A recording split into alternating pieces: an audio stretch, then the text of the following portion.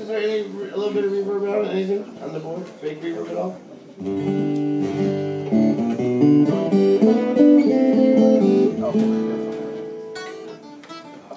Hey, Scott. Could you grab me a copy of our record?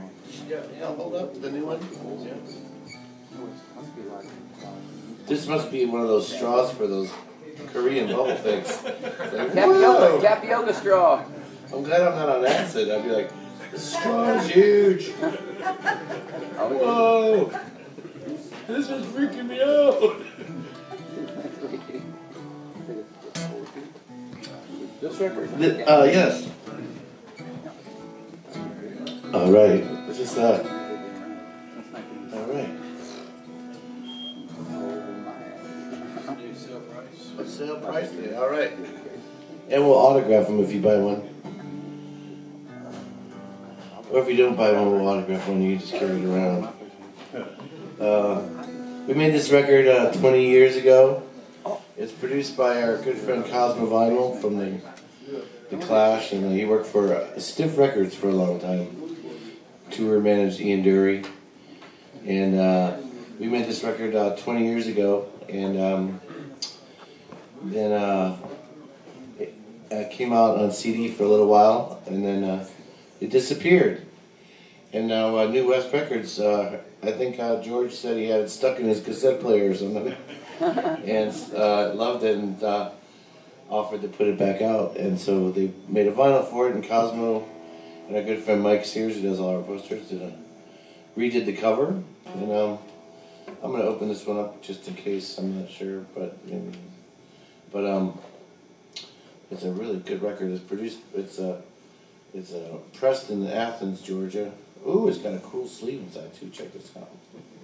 Okay, yeah, we're gonna do a couple songs from this. So, ooh, look at that. See? Isn't that nice? It's a nice quality thing. Oh, it's on black vinyl. Classic black. So, thank you for inviting us to your cool record store. My first job as an adult was at Peaches in Milwaukee, Wisconsin. So there we go. This song is we toured on this record. We did a brief tour.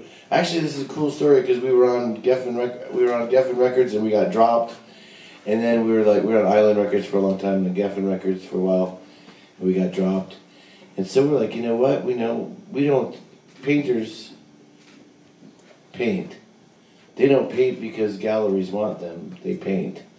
And so that was what we decided at that moment in our turning point, that we were just going to make our own records and do our own thing, you know. So that's what we did. And that's what we've been doing. We've made probably a dozen independent records since then, but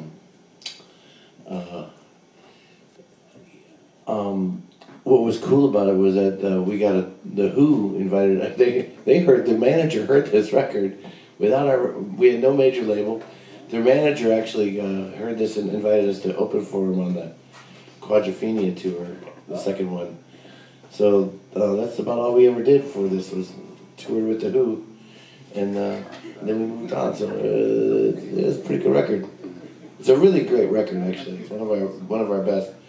And so we're gonna do a couple songs from here. This one was the first one on the record. It's kind of a takeoff on a. It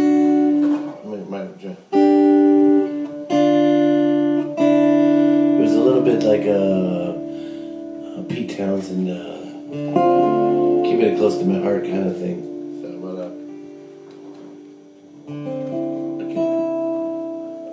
Actually, this one is called Keepin. Sorry.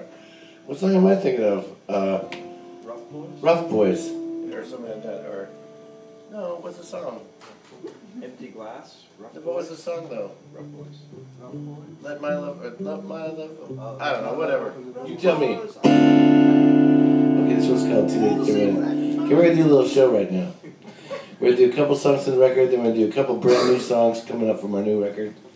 We'll do 3 of those, and then we're going to play tonight. If you want to hear a bunch of other stuff, we'll be under the volcano tonight. So.